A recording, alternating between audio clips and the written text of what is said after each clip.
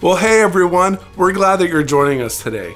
Now I want to highlight something that happened yesterday, which was we had powwow here on campus, which serves our community by distributing fresh produce. We want to say thank you to everyone who came out and helped make a difference during this difficult season. Now during this time, we want to let you know that we're here for you, so we want to be praying for you.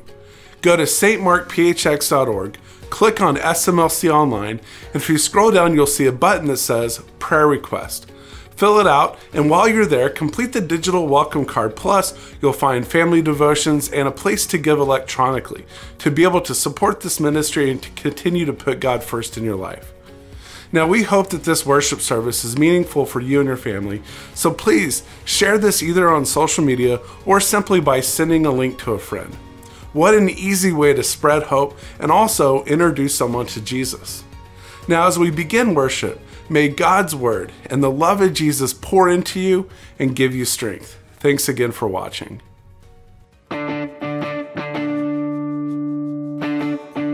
I raise a hallelujah in the presence of my enemies. I raise a hallelujah louder than the unbelief. I raise a hallelujah. My weapon is a melody. I raise a hallelujah. Heaven comes to fight for me, and I'm gonna sing in the middle of the storm, louder and louder. You're gonna hear my praises roar. Up from the ashes, hope will arise. Death is defeated, the King is alive.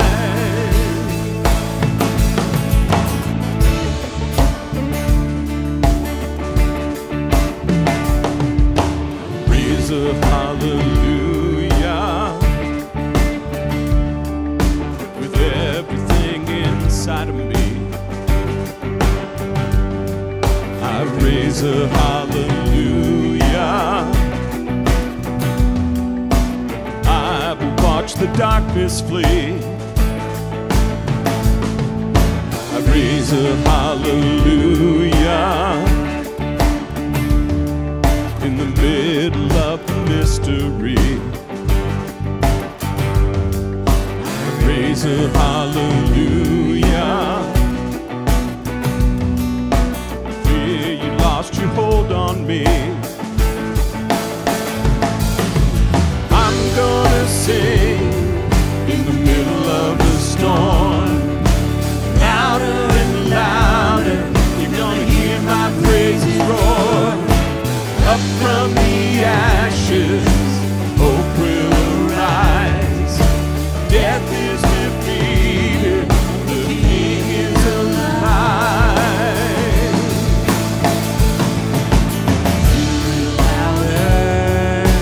Presence of my enemies, sing a little louder, louder than the unbelief. sing a little louder, My weapon is a melody. sing a little louder, Heaven comes to fight for me. sing a little louder, In the presence of my enemies, sing a little louder, louder than the unbelief. sing a little louder, My weapon is a melody. sing a little louder, Heaven comes to fight for me. sing a little louder, I'm gonna sing in the middle of the storm, louder and louder. You're gonna hear my praises roar. Up from the ashes, hope will arise. Death is defeated, the King is alive.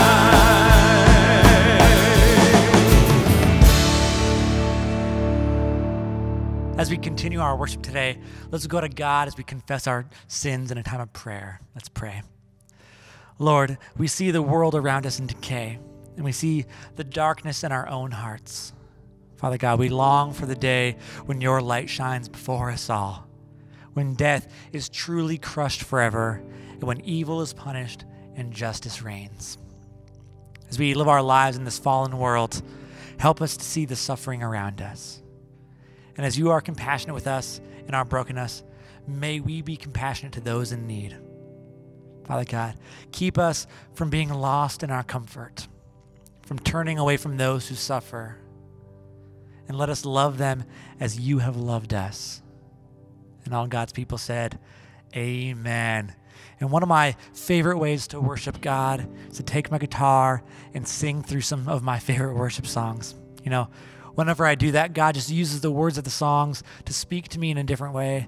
And I thought that, hey, we could just do that here today right now. And so I'm going to invite a couple of my friends to sing along with us. Oh, hero of heaven, you conquer the grave. You freed every captive and break every chain, oh God. You have done great things. We dance in your freedom, awake and alive. Oh Jesus, our Savior, your name lifted high, oh God.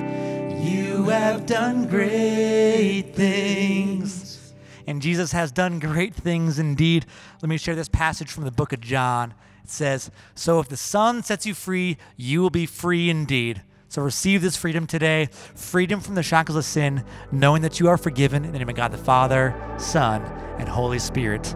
Amen.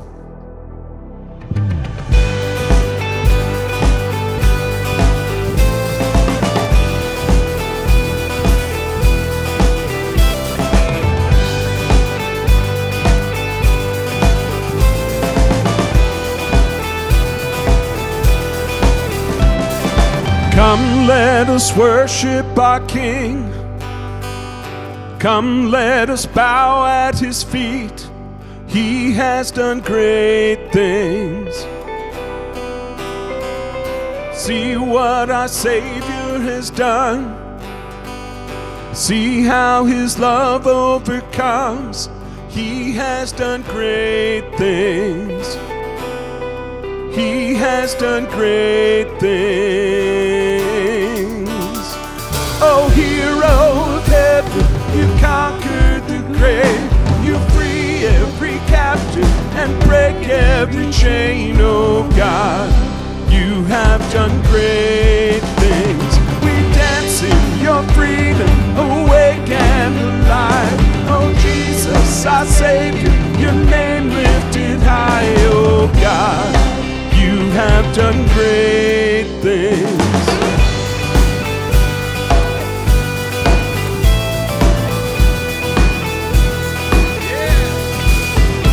You'll be faithful through every storm. You'll be faithful forevermore. You have done great things. And I know you will do it again. For your promise is yes and amen. You will do great things.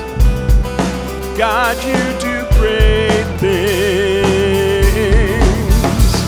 Oh, hero of heaven, you conquered the grave. You freed every captive and break every chain, oh God. You have done great things. We dance in your freedom, awake and alive. Oh Jesus, our Savior, your name lifted high, oh God. You have done great things.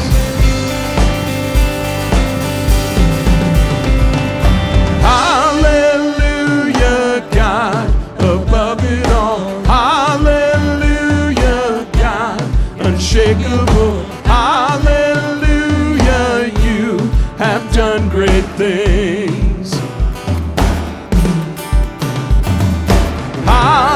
Hallelujah, God, above it all. Hallelujah, God,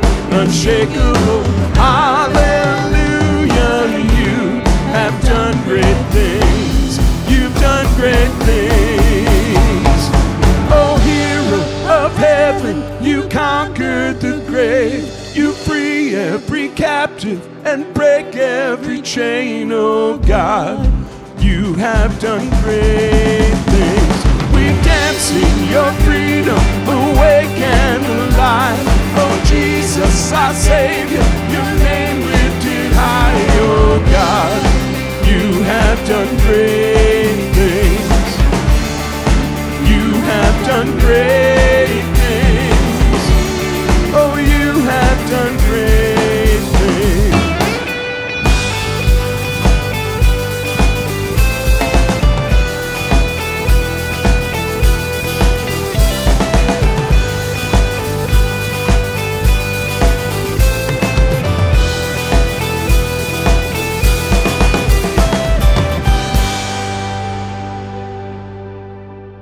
The world has a lot of fears, and they all have names. The fear of wide open spaces is called agoraphobia. I don't believe you. The fear of spiders, arachnophobia. You'll never see a spider like this. The fear of needles Can you roll up your sleeve for me? is known as trypanophobia. Okay. Just. And the fear of heights, Oh my goodness, look at the view! acrophobia. If you're afraid of the dark, you've got nyctophobia. The fear of long words is hippopotomonstrosesquipedaliophobia. Why would they call it that? And fear of being trapped in a confined space with no escape, claustrophobia. Most fears are bad, but there's one kind of fear that's good. This is the biggest spider ever and I don't like it! The fear of God. Realizing that He's powerful. He's in charge. And He loves you perfectly. When we understand this perfect love, it has a way of making us all not so afraid. So when it comes to fear, we have a choice. Fear God. Or fear everything else. Which, by the way, is called panophobia.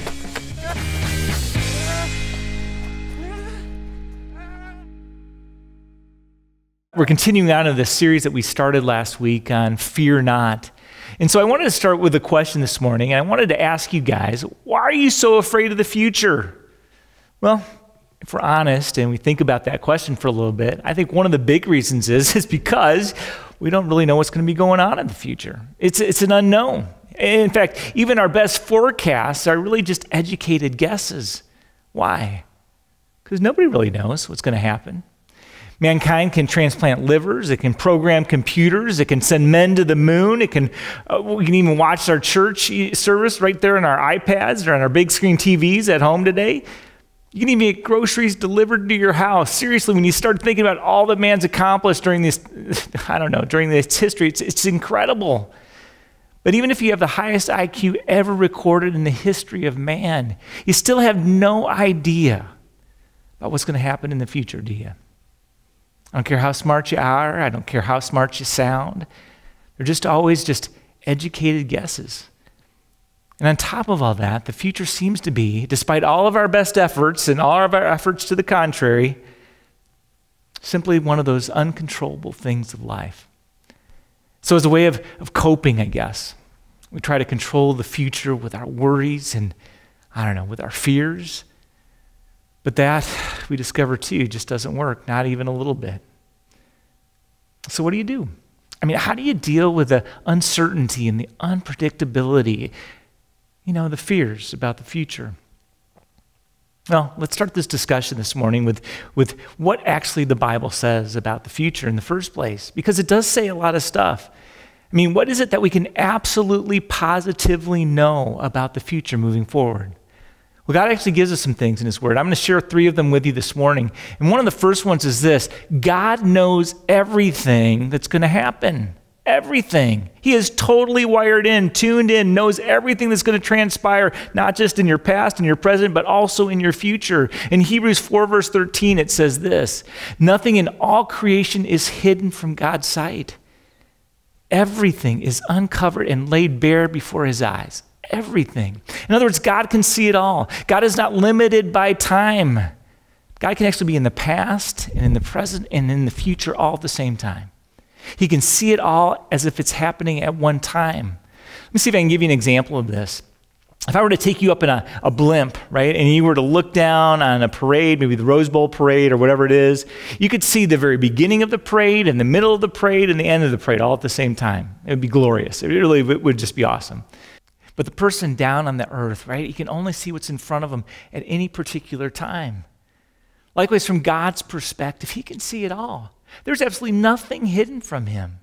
He knows everything that's going to happen to you because he's already in the future as well as he's already in the past.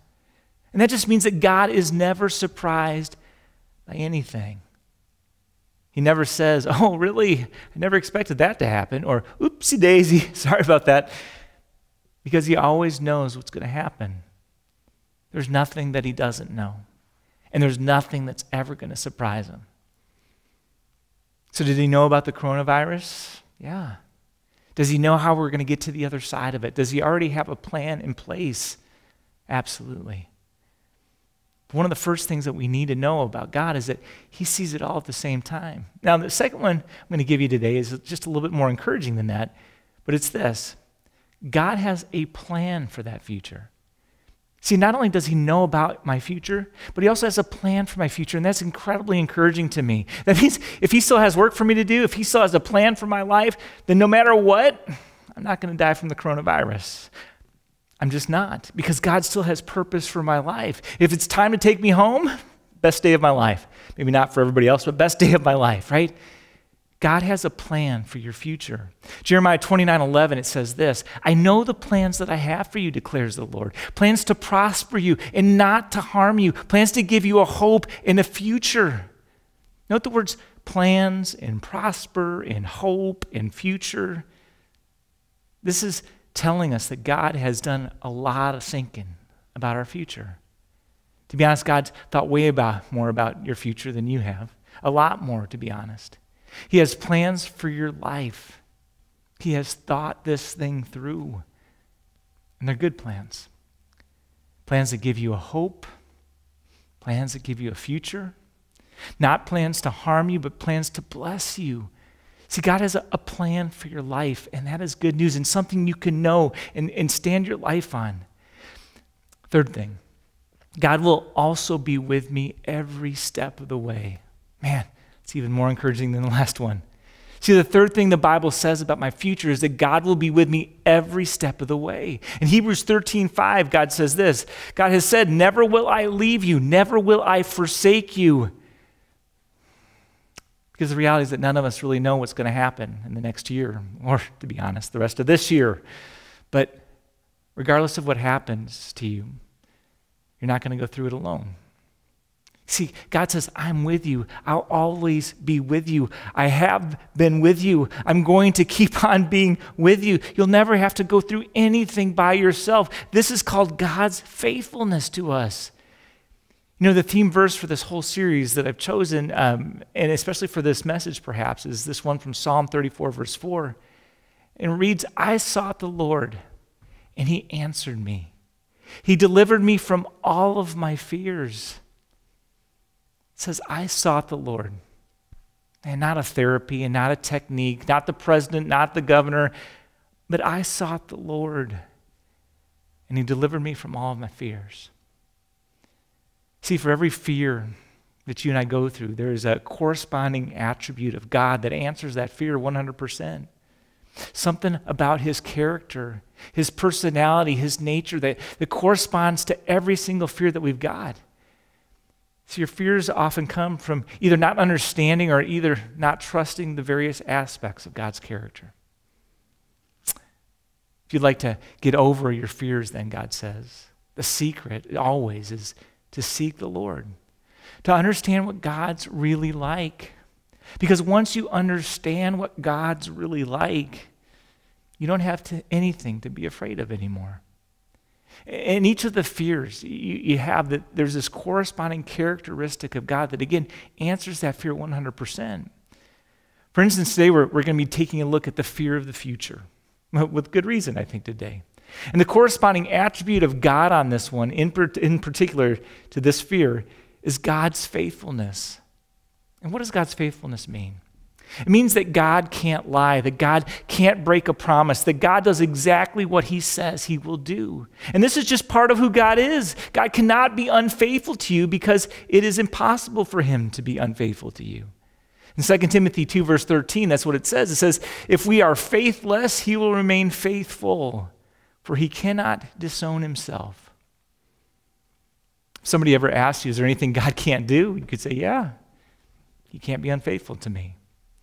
It's his nature to be faithful. He keeps his promises always. He does what he says he's going to do. He abides by the truth. In fact, the scripture says he is truth. So God cannot be unfaithful. And that just means God always, always keeps his promises to you.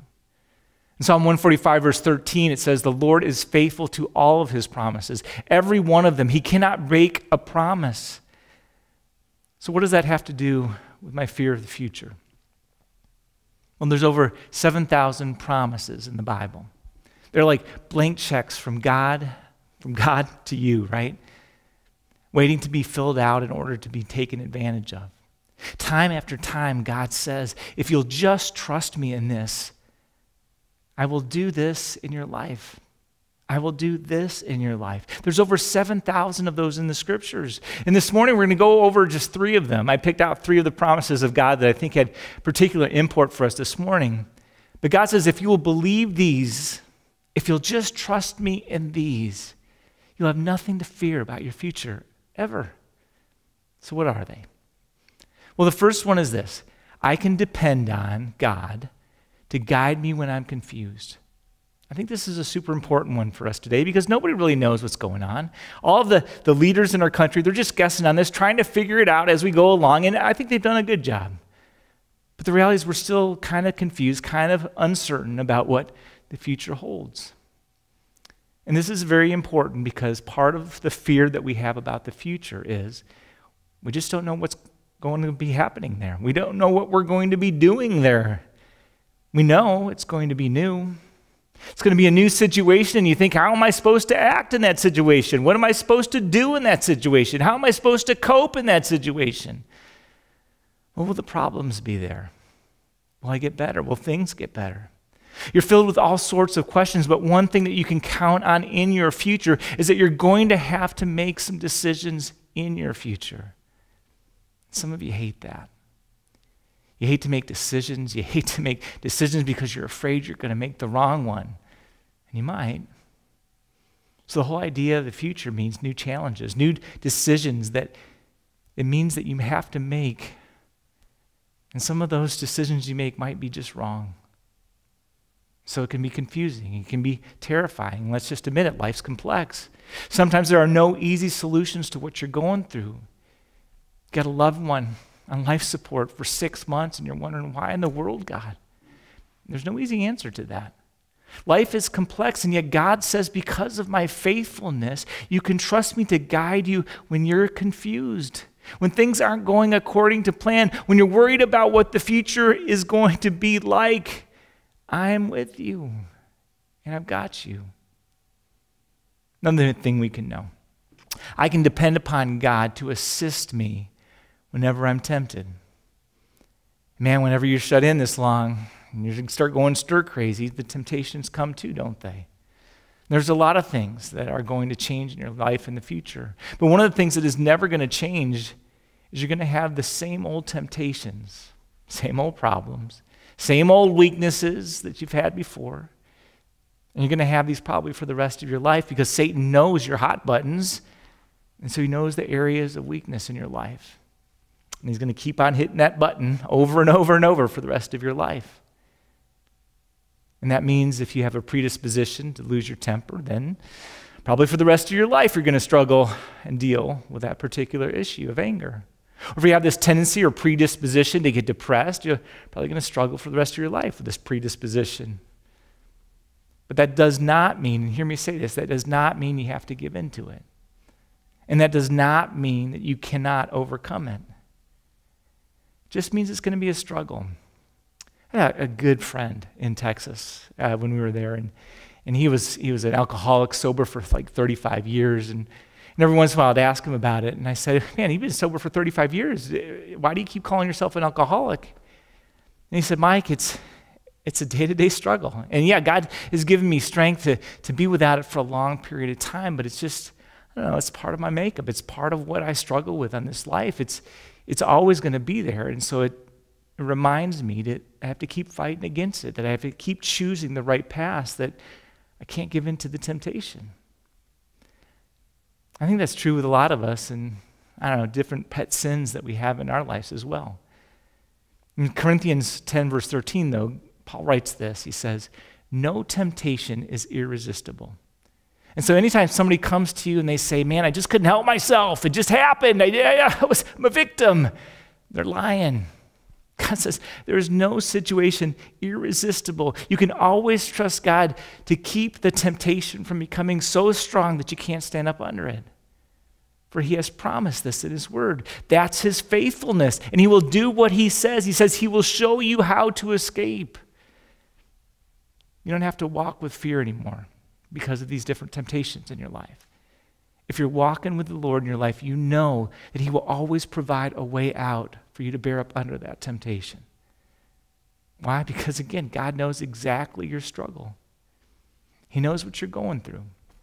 He's pulling for you 100%, and he's already preparing an escape route ahead. What you need in your life more than anything else facing the future is perspective.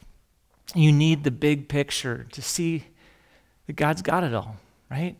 It's like if we were driving up a mountain on roads that are super curvy, and all of a sudden you're kind of making good time, and you come up behind an old geezer in a camper, and he's got a sign on his bumper, reading, I'm spending my kid's inheritance, right? Or something like that. And anyway, he's going about 1 mile an hour, and he's sightseeing, he's having a great time, just enjoying the scenery, soaking it up. He's got like a mile-long line behind him. And you're in that moment, and wouldn't it be nice if you could just pick up your phone and call like a helicopter, and the helicopter could come and it could kind of look ahead in the road, around the curves to see if anybody was coming, and if nobody was coming, they could call you back and say, okay, go now, go now, go now. But then if they saw a big line of cars coming at you, they'd say, don't go, it's not safe. If you go now, you'll be creamed. That would be a great perspective. It would allow you to see something that you couldn't currently see. And I'll tell you what, God has that in your life. Since he already knows what's going to happen, right? You can call into him anytime you want through prayer and say, is this a smart decision or a dumb decision? God says, I see ahead, right? It's okay to make this decision. Or, no way, don't do this. Warning, warning, warning. If you do this, you're going to have a head-on collision. But that's what it means to trust God to guide us, right? When we're confused. And to trust God to assist me when I'm tempted. But there's a last one too. I can trust God to support me whenever I get overwhelmed. So let me ask you, do you ever feel overwhelmed by the speed of change in our world today? Have you gotten overwhelmed at different points as we've gone through this coronavirus, kind of shut-in craziness, right? Do you realize how quickly things are changing? New information literally every day, new technologies happening every day, things that you just take for granted today we didn't have around even 10 years ago. In fact, we couldn't have done what we're doing today 10 years ago. I mean, Mike and James have done such an incredible job getting us online, but we didn't have all this 10 years ago. There's no way we could have done anything close to this 10 years ago. Even in your own personal life, you don't know the problems that you're going to face in the next hour, much less the next week, the next year, the next decade. Any of you see the coronavirus thing coming? No. And because of the size of our church family, just with the law of averages, some of us in this next year are going to get cancer. And some of us are going to lose a loved one. And some of us are going to trip over a cord. And some of us are going to have a major accident. Some of us are going to lose a job. And some of us are going to have kids that flake out and go the wrong direction. So what do you do in those times? Panic? Seems like that's our MO, but are we just going to lock the doors and stay inside for the rest of our lives in fear? No, at least I hope not. I hope that's not the plan, right? At some point, we have to start living again. And when you do, you have to trust the faithfulness of God. He says that when you are overwhelmed, I will always be there to support you, to guide you, to help you, to get you to the other side. Isaiah 42, verse 2 and 3, it says, when you go through the deep waters and great trouble, I will be with you. And when you go through the rivers of difficulty, you will not drown. And when you walk through the fires of oppression, you will not be burned. For I am the Lord your God. He's saying he is faithful. And he will never allow more on you than he puts in you to bear it up. God will be faithful. There's actually 365 fear nots in the Bible. Love that. One for every day of the year. And God says, I want you to get the message. You don't need to be afraid. Not with me. I will help you. I will strengthen you. I will support you whenever you feel overwhelmed. See, in the end, God just says in our relationship to the future that I can depend on God to guide me when I'm confused and to assist me when I'm tempted and to support me when I get overwhelmed. And in light of all that, he just says, what are you afraid of? Well, I mean, what in the world is there to be afraid of in your future? See, ultimately, if you take a step back, it just all boils down to this. Do you really trust God? If you believe God will do what he says it will do, if I trust his faithfulness, there's literally nothing to be afraid of. But on the other hand, if I don't really believe that God will do what he says he will do, then there absolutely is everything to be afraid of in your future. But God's always kind of given it to us and says it's your option. It really boils down to this: my fears in myself or my faith in God. Who am I going to trust? Philippians 4:13 says this: I have strength for all things in Christ who encourages me. I am ready for anything and equal to anything through him who infuses me with power. It doesn't say that you're not going to be afraid. It doesn't say that you're not going to have feelings of panic or doubt. In fact, it doesn't say anything about feelings at all, does it? But it says that Christ will infuse you with the power you need to do the right thing if you just trust him. And that's the power you need to overcome your fear of the future. Knowledge that God loves you, that he's with you, that you are his, and he is faithful to his promises.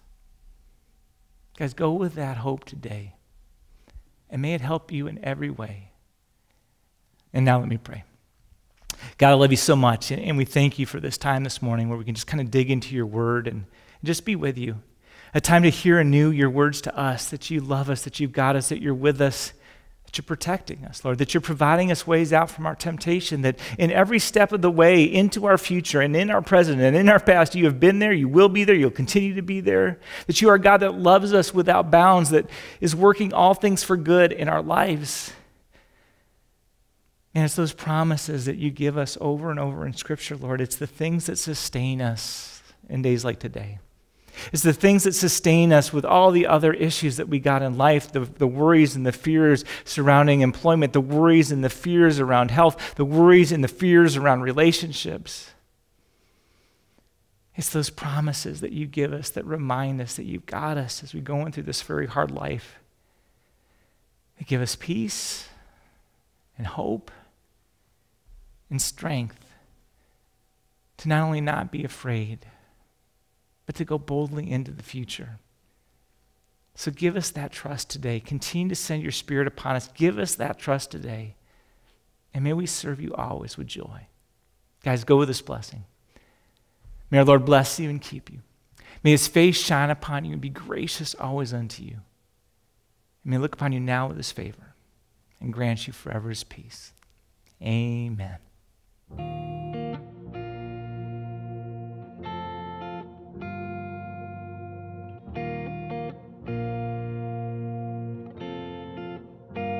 I count on one thing: the same God that never fails will not fail me now. You won't fail me now in the waiting. The same God who's never late is working all things out. Is working all things out. Yes, I will lift you high in the lowest valley. Yes, I will bless your name. Oh, yes, I will sing for joy when my heart is heavy all my days. Yes, I will.